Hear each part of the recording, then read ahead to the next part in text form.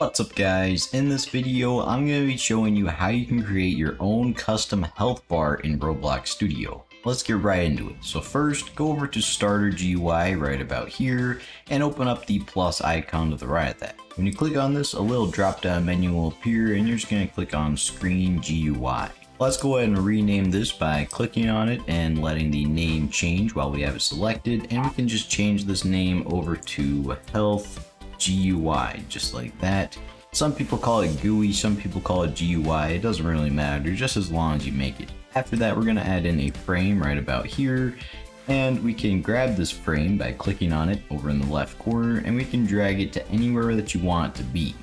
I'm personally going to put mine down here on the bottom, but you can put it anywhere you want, whether that be over to the side, up at the top, or anywhere else along your screen. Positioning mine right here, I'm just going to do this, and then I'm going to scale it along this side to get a pretty decent sized health bar right about here. And you can feel free to make the size any which one that you want to. For that, we need to change our size of the GUI from offset to scale. If you don't know the difference, offset makes the size of the GUI in pixels, which means that on any screen smaller or bigger than yours, the GUI is going to look a little bit different because it's based on pixels instead of the size percentage of your screen.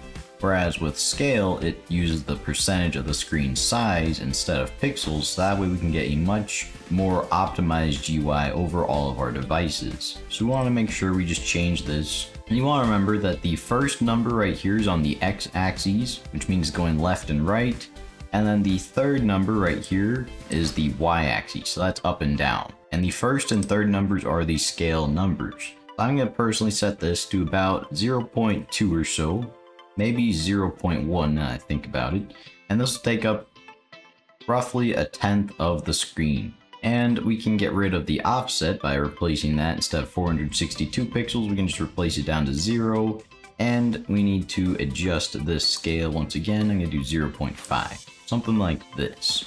In fact, I'm going to do 0.4 instead, for a little smaller compact GUI. After that, I want to do the same thing for our Y here. We can set the offset to 0, and then we set the scale to something pretty tiny, because the up part of it doesn't need to be as wide as our x-axis. So we just want to make sure we put something like 0.05 or something. I'm going to try 0.8 instead of 5. Alright, maybe 0.7. You're going to meet me in the middle and do 0.6, something like this. So now we have our health bar right about here. We can rename this to our health frame. And inside of here, we're going to add in a brand new frame right here.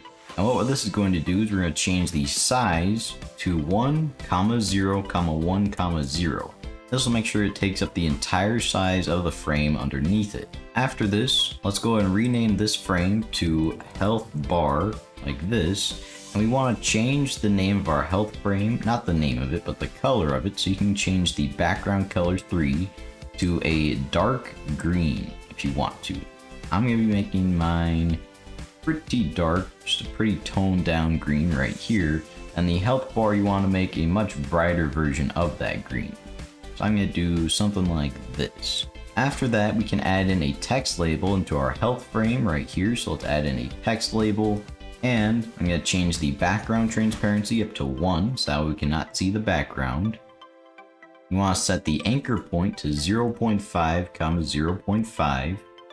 And then we can go down and set the position to 0.5, 0, 0.5, 0. And this will make sure that it's perfectly centered inside of the center here. After that, you can change the size to whatever you want to. I'm going to do 0.1, 0, 1, 0. And this will make a pretty square right here in the size of our screen. And then we can change the font if you want to down the properties. I'm going to choose Fredoka 1. I'm going to change the text to 100%. Then we can choose text scaled, and the text color you can change to whatever you want to. So now we have this right here. I'm going to rename this text label to percentage. And last but not least, we can go into our health bar frame right here, click on the plus icon, and insert a local script right about here. Now when you click on the local script, the script editor should appear right about here, and that is perfect. I'm going to zoom in real quick, and there are a few things that we need to get real quick. I'm going to start off with a comment at the top just to say that these are our variables. We're going to say local player will equal to game.players.localPlayer. After that, let's get the player's characters. We're going to say local character equals to player.character or player.character added : weight. The reason why we add or player.character added weight is just because if we were to write player.character, sometimes the character hasn't loaded in all the way before we declare this variable, so it will just return nil instead of player.character. So we just want to make sure that if it doesn't find the player's character immediately, we wait for the character to be added to the player. For this variable, let's say local humanoid will be equal to character : find first child, parentheses inside of those quotation marks, and we're going to be searching for the character's humanoid, just like this. For that, we can get our local health bar, which is going to be equal to script.parent, and then we can create a new local function, which is going to be called update health with parentheses, just like this. We're going to say local size is going to be equal to math.clamp. If you look at what math.clamp does real quick, you can see over here, it returns a number between a minimum number and a maximum number. So we get to choose 3 different numbers basically. We choose the number that we want to return, then we choose a minimum or a max number. We're going to do math.clamp, and the number that we're going to be choosing is going to be our character's humanoid's health, divided by their max health, which will return a number pretty much anywhere between 0 and 1.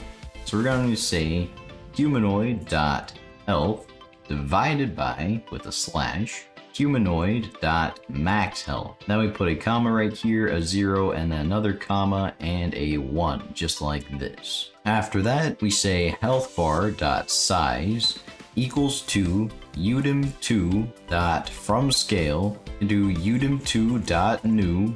This is going to be health for, not health bar, but so we're going to say udem2.new is going to be our size for the x-axis scale number right here. Then we're going to put a 0 because we don't want any offset number. Then we're going to put 1 on the y scale number. And we're going to put a comma and then 0 because we don't want any offset whatsoever. So this will determine the size of our health bar. For that, we want to say script.parent.percentage.text will be equal to toString.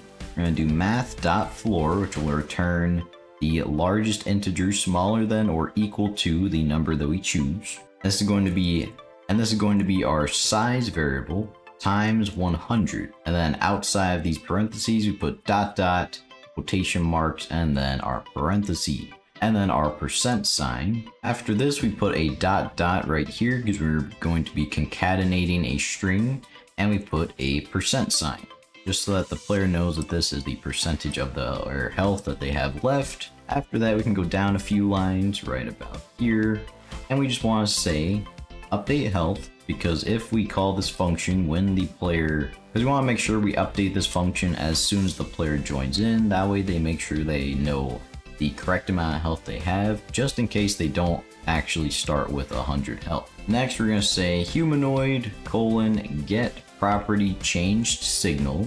This is going to be the health property that's changing. We're going to connect update health. So what this is doing is that whenever our humanoid's health gets changed, it's going to send a signal that's going to connect our update health function. And then we're going to do that same thing, get property change signal, and this is going to be for our max health, because we want to make sure that in case you're making a game like a weightlifting simulator or something, where when you lift the weights you get a certain amount of extra health boost. We want to make sure we add that in there too, and this is going to be our same connect update health. And now let's go over what this function is doing. So this update health function has 3 lines of code inside of it. We've got our first line of code, the variable here, which is our size variable, and what it's doing is it's basically dividing our humanoid's health, the current health that they have, let's say it's 100, divided by the humanoid's max health, let's say is also 100. So 100 divided by 100 would be 1, And so it's returning a number between 0 and 1 depending on what this number was. So since that returned the number of 1, we can use that same 1 right here for our size that we're going to use for the bar, and we can use it to determine the text. All we have to do is times it by 100 right about here, and you can see that we have the correct percentage of our player's health. So we're taking the humanoid's health divided by the humanoid's max health. Let's say both are equal to 100, that means we're left with 1, and we can use that value to change the size of our health bar and the percentage or the text of our percentage text label right here, I mean to say. After that, we update our health function whenever the humanoid's health changes, just to make sure we stay on top of things, and these are just variables that we discussed earlier. And so yeah, that's what all this code does right here. However, inside of this variable, the humanoid variable, we just need to make sure that this says wait for child instead of find first child, and that'll make sure that we wait for the humanoid to load in properly. Let's go ahead and click on play, and now that we're in the game, you can see that the health bar is at 100%. Now let's open up the workspace and find our player's name, which is Rustysillyband for me, but it's going to be different for you. And then you click on your humanoid right here, and let's change the health inside of the properties. I'm going to scroll down here and just change it from 100 down to 50. And you can see that not only is the health bar at half, but it now says 50% right about here. And you can change this to whatever you want to. If you wanted it to be 63%, if you wanted this to be 90%, even if you're using some sort of kill part or any other part inside of here that's dealing damage to your player, it will definitely work. So make sure you try that out. Thank you guys so much for watching. If you enjoyed this tutorial and learned from it just as much as I did, make sure you like, subscribe, and comment down below. I'll see you in the next video. Goodbye.